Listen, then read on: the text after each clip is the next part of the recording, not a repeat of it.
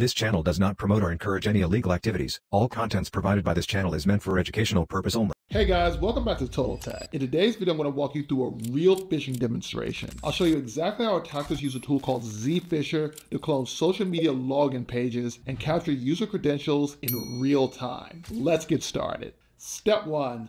Update Kali Linux. First, open your Kali Linux terminal. We'll update and upgrade our system to make sure everything runs smoothly. Type sudo update and sudo update -y.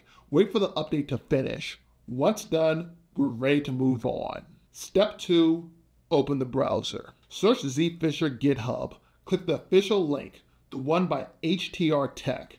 This is a public phishing framework. It supports Instagram, Facebook, Snapchat, PayPal, and many more. Step 3, download and install 𝐶phisher. Back to the terminal, we'll clone the tool with this command: git clone https://github.com/htr:/𝐶phisher.git cdz-phisher b-z-phisher.sh. And that's it. You'll now see the main menu appear. From here, choose your target.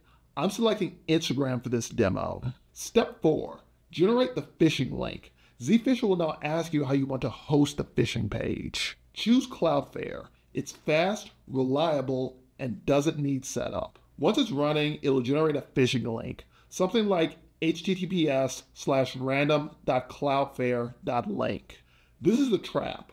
Attackers send this link to targets on WhatsApp, Telegram, or Instagram. Let's simulate a victim by clicking the link. They see a clean Instagram login page. It looks real, but it's fake. Now the victim types their username and password, and just like that, the attacker receives them instantly inside the terminal. There are no alerts and no warnings.